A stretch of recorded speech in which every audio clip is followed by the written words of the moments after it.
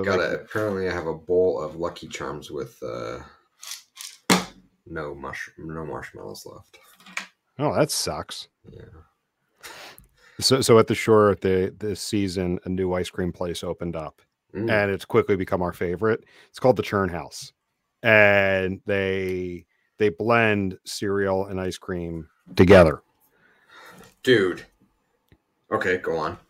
Yeah, I'll send you a link to the place. And it looks like they may be open year round, obviously with limited hours in the off season, because what they have like their pre-made things with like fun names. They've got their Halloween themed stuff out now. I can't wait to see what they do like at Christmas time. Because I'm like, depending upon that, we may we're going to take a ride down anyway and see some of the Christmas stuff at the shore. But I'm like, we need to swing by there if they're open, just because it's so good. Like we get like they've got all the different cereals, like everything from like. I thought of it because they have Count Chocula, they've got Captain Crunch, Chex, Cocoa Pebbles, Fruity Pebbles, all of them. And so they take the soft serve, churn it up in this really cool machine. So it's like a Blizzard, but not. It's mixed up differently, and then they'll top it with stuff, and it is just phenomenal. The last time I was there, I got like soft serve with Cocoa Pebbles and some Reese's cups on top. Hila took me to this place in San Diego. I think it was called Afters, and they had this flavor of ice cream called cereal milk. Mm-hmm. So it's basically that milk left over in your bowl after all the cereal's gone that is like kind of sweetened and flavored from the cereal. So that was the ice cream flavor, and then they rolled it in Fruity Pebbles, and then they served it on a glazed donut that was split in half. Oh, now that sounds phenomenal. It was so good. And I've looked around, like there's so many flavors of ice cream in the store these days. And I'm like, but I can't find anything called cereal milk. So, yeah. Yeah. That's quickly become our favorite. That's awesome. And then I learned something new this week. The crappier the weather, the better I play golf. Oh, really? So is that because you're trying to get through the round and you don't have time to overthink it? I think that might be part of it. Just trying to finish it. But like went to Maryland with some friends for a couple days earlier this week, and we always get rain. It's just the time of season, the location, all of it. But we with the rain we were getting on Monday at the course we were playing, it's right on the bay, like amazing views. But just the driving rain, the wind, I actually played better than I played yesterday in clear, sunny conditions and no wind. Okay. I could see that. I can get behind that. It was the funniest thing. At one point, like I just yelled to a buddy of mine. I'm just like, I've learned a lesson this week. So we need to go out when the weather looks shitty. Less enjoyable from it feels nice perspective, but more enjoyable because you don't want to throw your clubs in the pond at the end of the round perspective. Yeah, pretty much. Okay.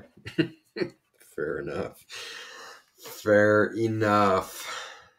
I wish it was golfing. I'm sure there's lots of people out on the courses. As long as there's snow, they're out there. People will get out there. Yeah, it's just cold.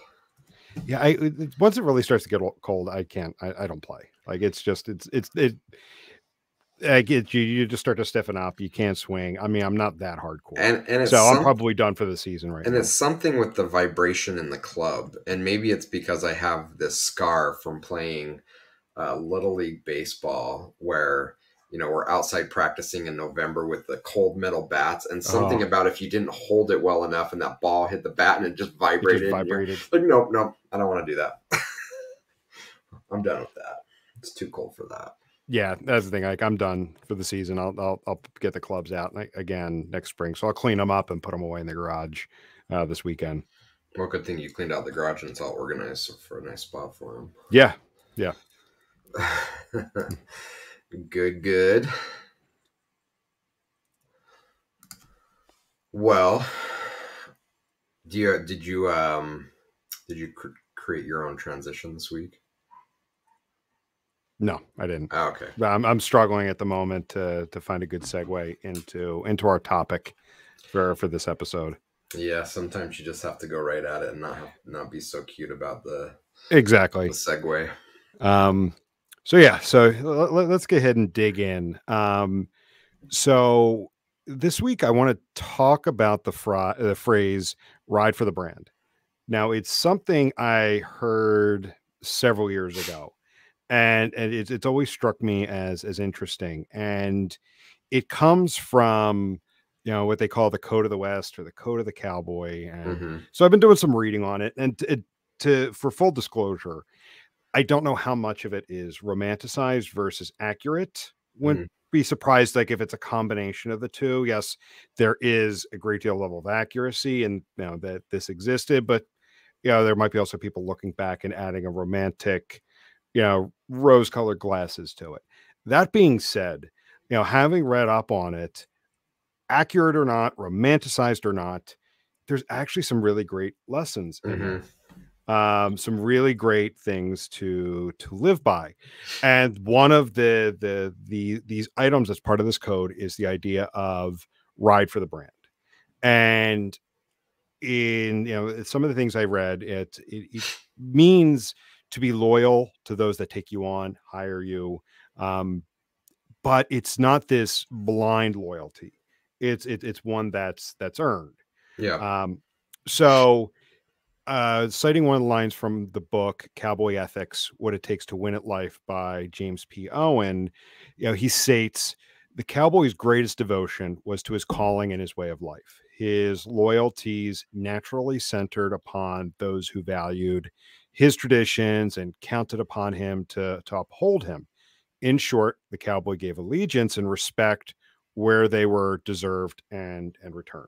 So again, not this idea of just blind, fake, phony loyalty, but like a genuine loyalty that is some way of a two-way street. Yeah. But this is one of those particular items where we've seen this term used in company settings. So where I want to start with this is for you specifically, what does it mean to ride for the brand in a corporate setting? And before we jump into that, did you know, or had you and I talked about the fact that I used the Cowboy code to run my team at my last job before starting 33 Sticks? We may have talked about that quite a while back. Okay. So yeah, I mean it's what, eight or so items long, that if you kind of boil it down to the list of the code of the West, law of the West, Cowboy code, goes by different names. I used that to run the team that I was managing at a previous employer. Um, and it was such a strong model, and right for the brand was a key piece of that, and has kind of continued on in how we've built out the culture and expectations here as well. And for me, it's a complicated conversation because it's very nuanced, and as you said, it's not blind loyalty. And it's also not blind, what would I call it, cheerleading. um, and so it's somewhere in between. And when we have that conversation, those are the two kind of polar extremes that is important to talk about when we're talking about writing for the brand. So does it mean that we always agree? No. Does it mean that we all think like the leader? No. Does it mean we don't have our own opinion? No. No, none of those things. To me, what it means is that when you write for the brand, it means that you're willing to sign on for the values of the company that you're writing for, that you're working for. And to me, that's really the core essence of what it means. Um, Oftentimes, I think that gets lost in what businesses expect from employees when they say, and of course, they're probably not using the term "right for the brand," but when they expect loyalty from employees, it's less about getting behind fully the culture and the why you're doing business, and more being kind of that vocal cheerleader for the company. And I'm sure you've seen this. Just to give some examples, social media is a great example of where this comes out. you may be connected to folks on Twitter or LinkedIn that never post anything. And then their employer makes an announcement, and then all of a sudden you see them along with 50 other people that work there posting the same exact thing. To me, that's not writing for the brand. To me, that's fake. It's It's disingenuous. not authentic, right? For me, writing for the brand is about authenticity. It's not just that you can buy my allegiance, and if you pay me, then you're my favorite employer and everything you do is perfect. No, that's not what we're saying when we say write for the brand, because that just means that you can be bought. What it means for writing for the brand is that you're attracted to an employer where you're deeply committed to the values and purpose for why they are in business. And really that's what we talk about when we're talking about writing for the brand.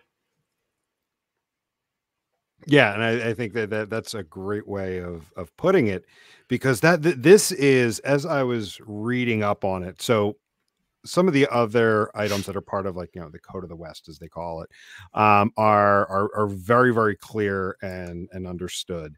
There's one that's like, a promise made is a promise kept.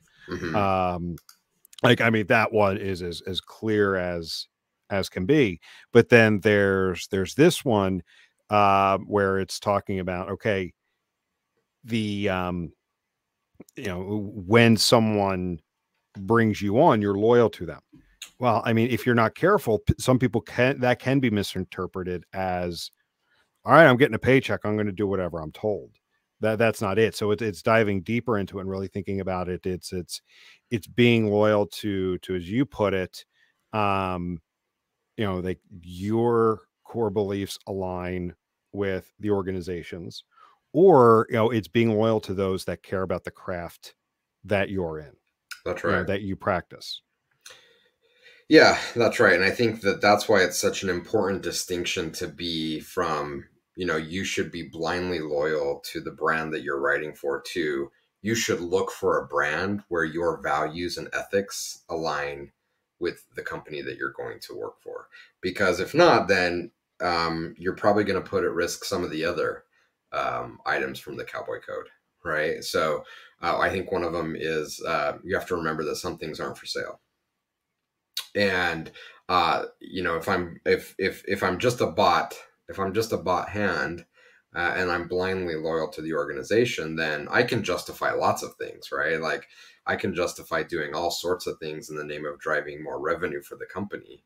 um, but am I violating one of the other laws, right? Am I violating the ethics of why we do business? And so again, I think it may seem subtle, but it's such a huge difference. And um, I don't think it's talked about much, and I don't think it's thought about much, right? And again, I'm sure we've been there as employees as well, when we think, well, if whatever employer is paying me, I'm their biggest fan, right? And again, it's more subtle than that. It's more nuanced than that. That it's, we don't have to just be a blind cheerleader. And in fact, just think about how we've done things. Like, internally, we've probably had lots of disagreements over the years, right? It's not Mhm. about a hive mind. It's not about, all thinking the same thing. It's bringing our unique experiences, but ultimately grounding that on a shared set of values. And I think that that's why it's so difficult to get behind that for so many companies, and why people simply default to saying, hey, I want to be loyal to the brand, I want to ride for the brand. I have no idea what the brand values are, so my loyalty is to be a cheerleader for the brand, right? And so I often don't blame the employees for trying to do what they think is best to show that they're willing to put the logo on their shirt and say, this is who I represent. Because a lot of them really don't have anything else to anchor what they do or the decisions they make or the stands that they take on, because most businesses haven't really invested the time to help their employees truly understand what their values are, right? Mhm. I don't necessarily want the conversation to crumble into a conversation about mission statements and printing out values and putting them on posters on the wall. But we've all been there. We've all had that employer, right? It's like I remember one of the employers I had. Every break room you go into, it had all the posters on the wall, like these are our core values. This is what it means. This is how we do business. But it was just a charade, right? Like no one ever talked about why or how we actually lived those values. It was, a group of probably executives sat around with some consultants and said, "We have to have this, so let's make these our values. We'll print it up and slap it on the conference room wall." But those aren't values, right? Values are something that you live. And I think so many companies just get into business to make revenue, make money. And of course, that's critically important. But as we've talked about in lots of episodes and conversations, and I think Simon Sinek said it, he's like, revenue isn't a purpose, it's an outcome. Revenue is what happens as an outcome when you live your purpose. And so if your purpose is revenue, then you're really not grounded in anything. So I think I'm probably getting far outside the bounds of writing for the brand, but I think it all plays together. And again, the importance of thinking about it from a loyalty standpoint in that you're not necessarily loyal to be a subservient subject. You're loyal to the core values of the brand. And that's what makes all the difference. Yeah, and I don't think we're getting too far outside of it because I do believe this is a very nuanced item. It takes a lot of introspection to be honest with yourself on it. So let's go back to what you're talking about, like the social media posts. I definitely worked for an organization for a little bit where every so often someone would be sending out a notice like, we just got nominated for this or we just got chosen for that. Here's a couple different ways you can share it on your social media feed. Right. With like, I mean, like, with a couple different pre-written things. And I was just like, yeah, no, I'm not doing that. Not that I believed it or not. I'm just like, it comes across as phony. It's just not If you, authentic, yeah, right? it's disingenuous for me to post something like that. And you've seen it, And right? You've seen it on oh, I've social media, absolutely seen it. right? It's like, oh, I see this company had an internal meeting and told all their employees to go post this because you see like 40 or 50 posts on LinkedIn that are all the exact same wording. And it actually, in my mind, it would be better not to post anything at all in my mind. Like to me, it just takes away from, it's like, this just is Mhm. inauthentic. It just doesn't feel Yeah, right. and I'm going to say it. Digital marketing agencies are notorious for this. Mm. I love the ones where it's like, we just got nominated for best place to work in East Poughkeepsie. Come join us. Here's a link to our open positions. And like, if I know a few people that work for that organization, it's all the same damn thing. And I'm just like, yeah, to your point, someone just sent out a notice, or they just had an internal meeting that, everyone's, is told, let's go do it. And yeah, it doesn't come across as phony. And let's also say it as a side note, like a lot of those best places to work or, fastest growing and yada yada yada, they're all paid for. Yeah. Did you see the debate I got into on LinkedIn about this? I did not see that Okay. one. Yeah, I didn't think that this would be a topic for debate, but there were actually several people that wanted to debate me on this subject when I brought it up, because I brought this up and I said, this isn't writing for the brand. This is not what is intended by that messaging. And their stance was that um, being able to tout this and curating a message that all their employees could share out is critical to being able to attract talent to their company. So it's not fair for me to knock it and really take its value away from it, because it has massive value from an employee attraction perspective. And I guess that could be true. But again, you have to ask yourself the question, what type of employee do I want to attract? Do I want to attract an employee that is going to be a subservient factory worker that is going to have to take direction from me on everything they do? If yes, yeah, great. This is a great campaign to do that. Do you want to attract someone that is looking for a different way to do business, a more authentic, humanistic way, this is going to turn that employee off. And, you know, we don't think about those things. And I guess, you know, that's kind of the curse we have as analysts, is we're always over analyzing those situations, right? And we can say, okay, well, the data says you're right. You are attracting lots of employees doing this, but you're not asking the right question. It's not, are we attracting employees? The question should be, are we attracting the right employees for the person we're trying to hire? And they're not asking that question, right? So, and again, it's a very subtle difference between slapping the brand's logo on your shirt saying, I'm all in on this, you know, in a, you know, whatever. If Jim comes to me tomorrow and pays me $5 more, I'm going to put Jim's logo on my shirt.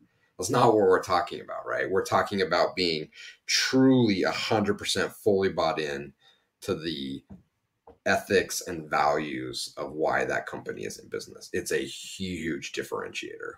Yeah. Like whenever I do see those rash, the postings and all of them come up about, this is the best place to work and it's all the same thing. There's part of me, I don't do it because I'm not a dick. But there's part of me that wants to say, do you really believe that? Is it really the best place to work? They don't believe it, Yeah. but but again, they're in a situation where they feel like they're doing what they have to do in order to protect their job. And I guarantee you there are people listening to this now that have done it, so don't feel bad if you've done it. I understand and I empathize with the position that people are in, but just know that if employers are forcing you to do that under the guise of writing for the brand, they've bastardized the message of why this is Mm. important. And the lack of authenticity is really a combatant of writing for the brand, because it takes away from that sense of loyalty. In fact, on more than one occasion, from companies that take this kind of marketing stance, from people that have put out those messages their employers have asked them to put out, have come to me behind the scenes in private saying, I feel so dirty doing this. I really hate working here. It is such a bad company. I'm like, well, why are you doing it? It's like, well, I got a bonus coming up, and if I do this, I'm gonna look like, is that really writing for the brand? Are you really representing the brand? Like, no, right? Like, you don't want to build a brand where people operate out of a state of fear and would be willing to put your brand front and center. You want people to do it because they're, again, I don't want to keep I shouldn't use the term beating a dead horse in this conversation about the Cowboy Code, but I don't want to beat this topic into submission here. But it really is important to take it back to the authenticity of being bought into the mission and goals and values of a company, right? And if we're doing these things out of a sense of loyalty, but that loyalty really is out of a sense of fear for my next paycheck or my next bonus, you need to really be asking yourself the question, am I really writing for the brand, or am I really writing for myself? And if it's yourself, then maybe you need to put yourself in a different situation where you truly are writing for yourself, or you're writing for a different brand that you're more aligned on the values. And you don't have to be having the conversations of, well, I'm going to do this in public because that's what my employer expects. But in private, I'm going to tell the real message that I really hate it here. It really sucks, you know? Yeah. So, Yeah. And just, spoiler alert for folks, most awards are fake. yeah. Most awards are fake. Whether that's the entertainment awards, movies, TV, music, any kind of major publication, those companies, those organizations bought their way onto it. It's a fact. Most awards are marketing schemes. Yep. I mean, I think if you get me talking too much about this, I'm going to get myself in trouble. And I've definitely had this conversation on social media as well. But I have seen multiple angles of this. And again, if you choose this as a path of as a company, that I don't fault you. It is highly lucrative. because most people don't understand how these things work, and for most companies, they do have at least some semblance of a something behind the curtain to back that up. But the awards themselves are more often than not representative of reality, in that you aren't really the best place to work. You really aren't the top this or that. It's that one of two things. One, you've bought your way into it. How do I know? I've been on teams that have bought those awards for other employers in the past. I know exactly how those things work. I know what the forms look like. Do you remember? And this may date ourselves. Do you remember in high school your parents getting in the mail the who's who of blah blah blah Yep. blah blah? It's like, oh, Jim, your son Jim is a top performer, and for the low price of 3 installments of $99, you'll get this great leather bound edition where his name and for another extra $100, his photo can be in the book as well. Like, you know, that's what it is. And I get this all the time. I think it's like, I don't want to name the publication because I don't want to say it. If I knew it, I would say it.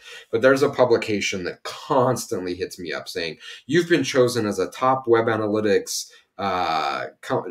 company, and we want to highlight you in our next edition as like our top. I'm like, and for the low price of blah blah blah, you can be featured. And I send back every time. I'm like, that's awesome that we've been noted as the best. That because you're right, and I'm glad you've done your research. So if you want to go ahead and write about us that we're the best, go ahead and do it. But we don't pay to be featured. We don't pay to be ranked. We don't pay to win awards. But they keep coming back because it's a different sales guy the next time.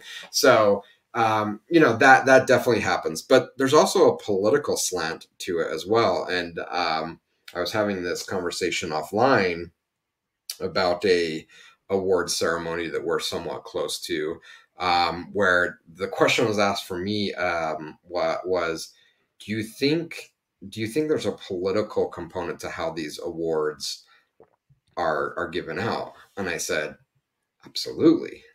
This organization requires funding. So if you're a big donor to this organization, whether it's conscious or not, they're thinking about that and saying, if we don't give this company or this person the award, are they going to pull their funding or their donations? Because we need that to carry on, right? Or, if we give this award to this person, would they be more willing to give their time or their money to our organization? So again, I don't want to say it's nefarious. I think it's more subconscious. But if you tell me that they're not thinking about that, you're lying. It is absolutely going through their head, again, subconsciously or consciously, that we have revenue on the line based on who we give these awards to. So there's both a bought paid component of it and a political component to it. So Yeah. So to change gears a bit, because so far we've been focusing on the disingenuous part. And I want to continue that for a little bit longer, and then just kind of start to wrap up around the idea of when is it genuine, when is it not just being a little lackey. mm-hmm. So another story I think of, and when I think of this, is there are brands that like, and again, it's kind of like this nuance to it. You want people employees that care about the brand, that know the brand, Mm-hmm. but that could be taken to an extreme, just like anything, where it then becomes fake. And I've known brands where if you go on site and you're not using one of their products, like that's a ding against you as a vendor, as an employee. And I get it. Like, listen, if I'm talking to a salesperson, I am going to have a little bit of doubt if they don't use the product, if they're not familiar with it. That because that does kind of give me this little thought in the back of my head, like, do they really believe in what they're telling me, or are they just here for a paycheck? That being said, I also think the flip side of that is where if you're only using that brand, are you doing it because you like it, or you You're bought. actually really, Are you yeah, bought? you're bought. Yeah. It's a good conversation, and again, I think it comes down to authenticity. And people can tell, people have a pretty good bullshit meter that they can tell, like, is this Jim being like sleazy, cheesy, and he's got the 33-6 logo plastered all over the place, or is like he like truly bought in and he cares. Like you can't fake it, right? Like you may think you can, but people see right through it. And on the car discussion, it's actually an interesting conversation. So I bought a Mini Cooper for my daughter several years ago, and the sales guy at the Mini Cooper dealership noticed my Jeep out in the parking lot. And like he just kept asking questions and talking about it, and da da da da. And then like he told me about his Jeep, and he's like, "Let's go take a look at it. I have it out back." And he's showing me his Jeep, and he's like, "Here's why I do it. I like it, and here's what here's what I love about the Mini Coopers. But here's why I drive a Jeep." And I'm like, this guy is 100% authentic. Like he's not the like sleazy car salesperson that I'm used to. Like this guy is real and authentic. And I could have dinged him for not driving a Mini Cooper, but I wanted to buy a car from him because he was real and authentic, and he was still writing for the brand, right? Like he was still there giving me the pros and cons and why this is a great car for, my daughter, and why I should buy it and what I should be worried about. And I trusted him because he was so informed about his Jeep and he knew about my Jeep, and he was willing to be authentic about that conversation. Yeah, he didn't lie to you. Like if you were to Yeah. ask him, "Well, what do you drive?" Well, Mini Cooper, of course. He didn't Yeah. play that game with you. Nope. No, and we see this a lot in this, and it's not specific to this industry, but it's what we're so closely attached to. We get the opportunity to see it, and it's so entertaining to me every time I have a conversation with a prospect and they say, "Well, we'd like you to do X, Y, and Z." I'm like, "We don't do that." I'm like, "We can do this really well, but we don't do X, Y, and Z. We're not experts at that." Like, they're caught off guard. Like what? Like every other agency we've talked to can do all these things, and we know they're not telling the truth, but we expected you to say that as well. I'm like, I'm not going to do that, right? And I don't expect our employees to do that either. Writing for the brand is not, again, being inauthentic and just doing things to get the next sale or do what you think the boss wants you to do. The boss wants you to be authentic, and when you're authentic, that pays off. And again, it's the authenticity of that conversation, the alignment with values, that is much more in alignment with writing for the brand than just being a bot cheerleader. Because that inauthenticity, when people know, it's like, oh, Jim's just pitching this because they're paying him and he gets a bonus behind it. It's so much different when you know this. You've had conversations with our customers, and one of the things that we're really adamant about is taking no money from any vendor. And we do that because when we recommend a service or a product to one of our customers, we want them to trust that we have their best interest in mind and not that we're getting a kickback for it. Right. And I think when you have those conversations and you go to one of our customers and say, I really like this product, or I really like this service from this other company, they trust you because you're authentic. If you had the inauthentic writing for the brand of, well, I like this, and you don't tell them, but you're getting a kickback because that vendor is going to send you a $500 check for sending them a referral. Again, people see through it.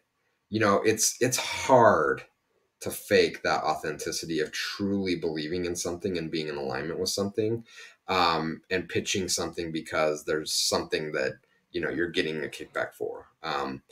So again, like we keep coming back to this concept of authenticity, but I think without that, writing for the brand becomes meaningless. You're just a hired you're just a hired character, right? and Yeah. and your allegiance and loyalty is up for the highest bidder, and that's got to be a scary place for employers to be, right? If that I know that Jim is only into the 33 sticks brand. Jim is only buying into the concept because we're the highest bidder.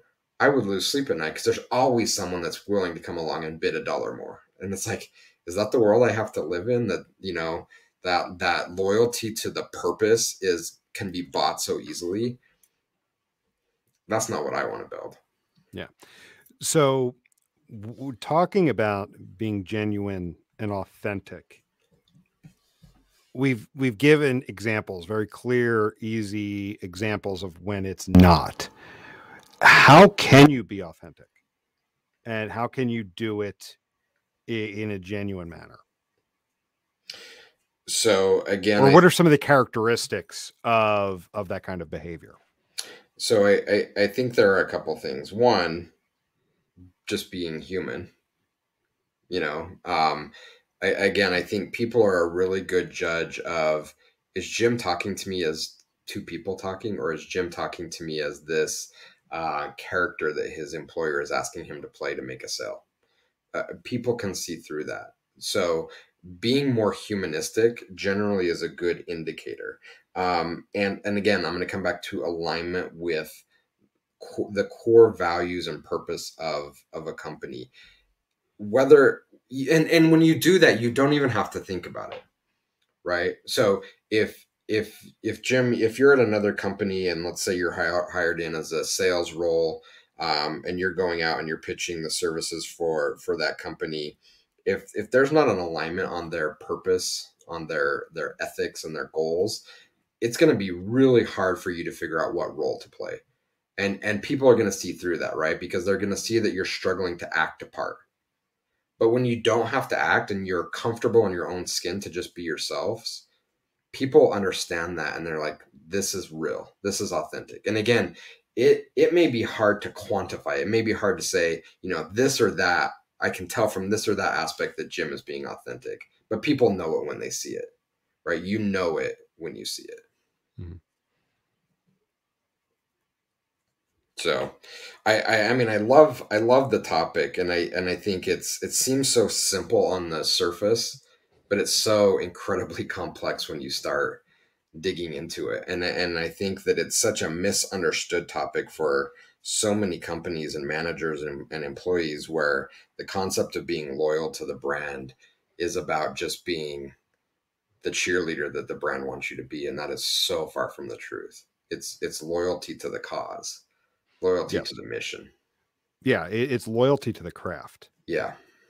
Because if you want to genuinely care about the company that you work for and tell everybody you care about it, but behind the scenes they're cutting corners, that it's not a quality experience, it's not a quality product, that's not being authentic. No. That's not actually riding for the brand. And again, people just see through it. You have to give people more credit than you're giving them, because people can see it, and I see it all the time. I see it all the time on social media. Come work for my company. We're hiring. It's the greatest company in the world. I'm like, that person hates their job. They Yes. literally hate being there. Why would I? Why? You hate being there. I mean, people can see through it, and so companies and managers that are putting that pressure and expectation on their teams to, quote, ride for the brand from a blind allegiance standpoint are missing the true opportunities, and that is to align their people with their cause. Once they do that, you don't have to pressure anybody. They're going to want to do it, right? Like I don't tell anybody, like we had a new job posting go up. I didn't tell anybody, here's a copy paste, go share it, go. I didn't say anything. I said, here's the new job opening we have. That's it. Right? If you have people that are behind the cause and are passionate about what you're wanting to do, they're going to do everything to make the brand successful and be loyal and ride hard for that brand. It has nothing to do with me saying, okay, here's what you're going to do and here's how you're going to say it. No, none of that, right? Like I don't have to tell anybody to do it. And that to me is the magic. Yeah. So we're going to wrap up for today, but we're going to continue this topic. I want to dive into a few aspects of it because I want to talk about loyalty. Mm. And we've talked about, we really focused on the authenticity piece today, but I want to talk about loyalty. What does it mean to be loyal, from multiple perspectives? So we're going to continue there. I don't want to give too much. Yeah, I don't want to give too much away. So we'll pick up with that one. And there's a few other aspects of it, but like I said, to kick this off, reading about the code of the West or the code of the cowboy, Don't know how much is romanticized and don't know how much is accurate. That being said, you can discard those questions or doubts, because when you read through some of these concepts, they're great things to live by. Agreed. Riding for the brand, caring about your craft, Agreed. caring about those who are riding with you. Yep. Like a promise made is a promise kept. I mean, Yep. that's accurate for any part of life, whether that's work, whether that's your family life, whatever. Yes. That is, that is good. And I do like the other one, like, about being for sale. Yep.